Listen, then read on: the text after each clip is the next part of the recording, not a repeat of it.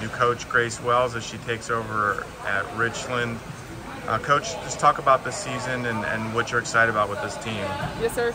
I'm excited about the season because I have 14 girls are brand new, 13 are freshmen, one is a sophomore. Look forward to the season, and a lot of kids have the potentials. And I think we, hoping that we get a second or the first in district this year. What excites you about this new group that you've assembled together? What's starting to come together? I think this group of girls have a lot of grit.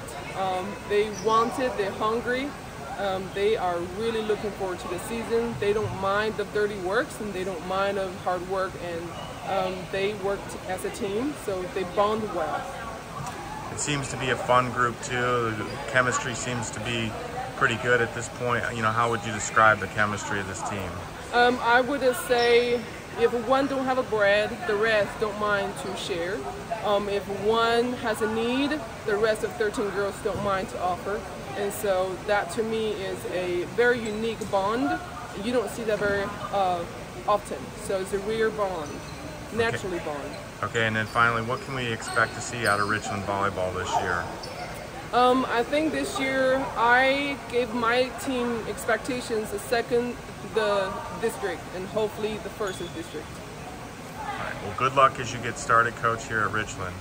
Thank you, sir.